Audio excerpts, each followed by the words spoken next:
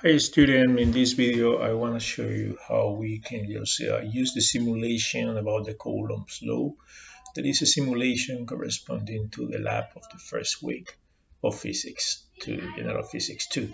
So basically when you open the simulation, just making a click here on this link that says simulation lab 1 Coulomb's law, and you just open the simulation. Then you have these two options. We're going to be working in the macro scale, so we're gonna just click on these here, and then basically what we are doing with this simulation is learning about the law of Coulomb. So remember that the Coulomb's law is a law of the physics, where uh, we find, or we have the expression to calculate the force between two particles with some charge, right? Either both with the same charge, both positive, both negative, or with different charge, right? One positive, one negative.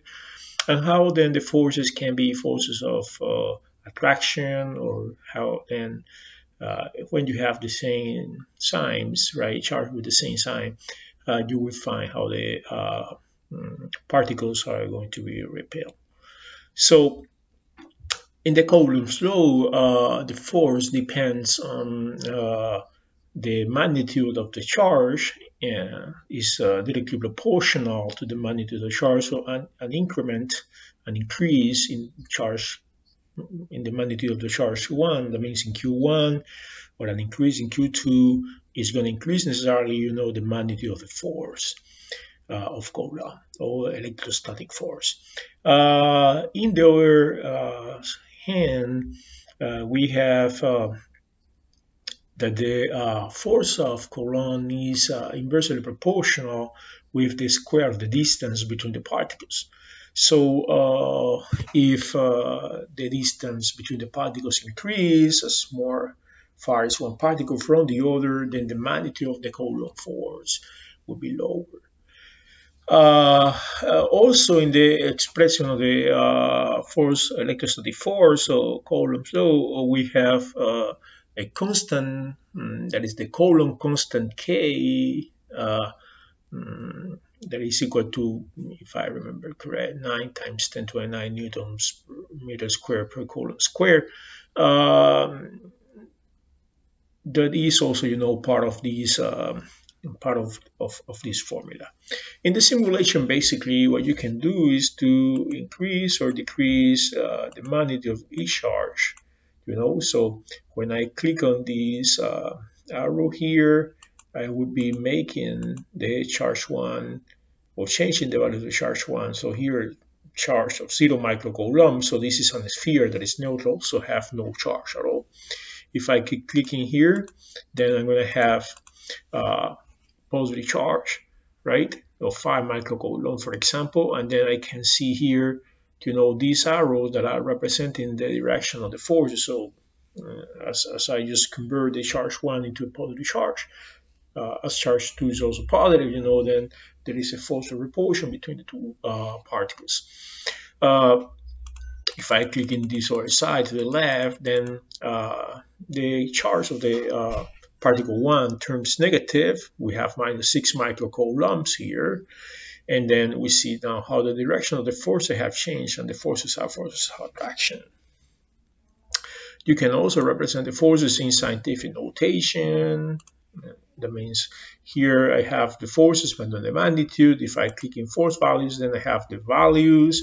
I can have those values in scientific notation, or I can have these values in decimal notation. Also, you want to increase the distance between the charges. What you have to do is to move, one charge or the other to the left or to the right. So you just stand or just click on the charge or in the guide. That is like a pulling a string. So you can move, one guide toward the other one. So just moving one charge toward the other one, or just moving one charge away, So this is basically what the simulation is about. in the lab, basically what you have to do is just to find the magnitude of forces for different distance. You have to analyze the direction of the forces. You have to see what happens, when we increase the magnitude of charge, what happens when we increase or decrease the distance between the particles. So this is what we're doing in these labs. So it's a very easy simulation. It's also a very interesting simulation. I will be also sharing, one video that I recorded.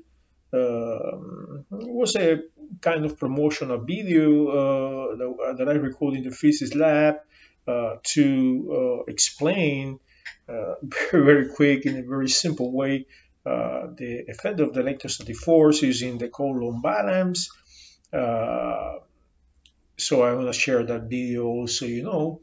I will also share one video explaining a little bit about how to make a graphing uh, Microsoft Excel and how we can just get the equation of the graph, in Microsoft Excel, right?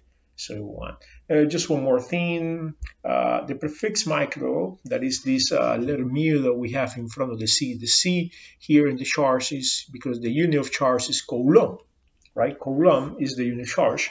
The mu, the letter mu, that is this good letter here in front of the C, means that it is microcoulombs. So this mu is the prefix micro, that is 10 to the negative 6, right?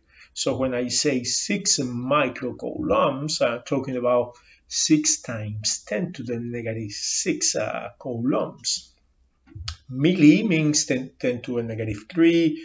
Nano means 10 to the negative 9, right? And micro in this case, it means 10 to the negative 6.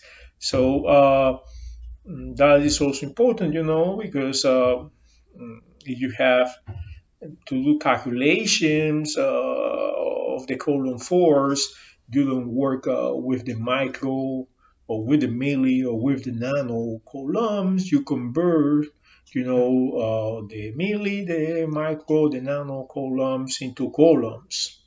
Multiplying by the corresponding power of 10. There in this case, when it's micro, when it's mu, the letter in front, what we are doing is multiplying by 10 to the negative 6. When it's milli, we multiply by 10 to the negative 3. When it's nano, we multiply by 10 to the negative 9. When it's, the prefixes of the International Systems of Units. So depending on the letter that is in front of the unit, we multiply by a different power of 10. So, well, I hope this video will be useful for you and that you enjoy this lab number 1.